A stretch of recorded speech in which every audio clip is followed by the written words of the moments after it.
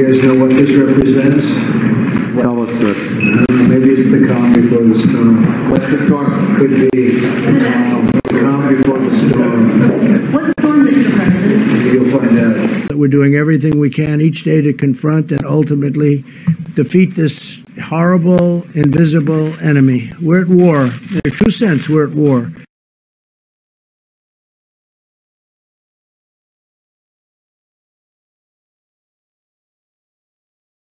Three years ago, a group of generals came to me, and it was explained to me they were ready to conduct a coup d'etat.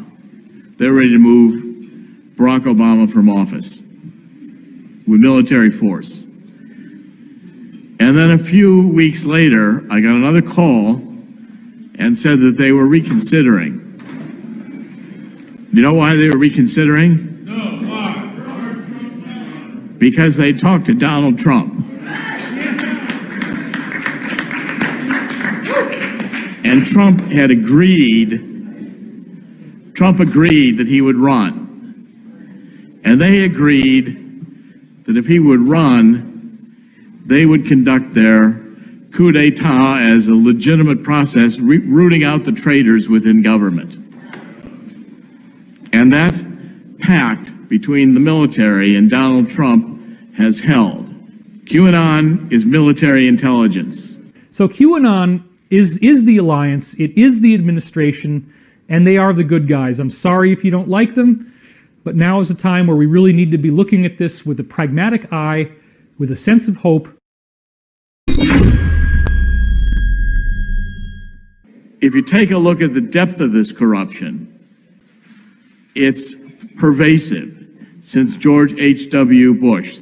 And I want to predict to you here today that when the tables turn, Donald Trump will be invoking military tribunals, and even Hillary Clinton and Barack Obama are going to be facing treason charges. In conclusion of all this, the same conclusion in the book I've just written in Killing the Deep State, it ends, in the end, Donald Trump wins. And never forget that in the end, God wins. Thank you.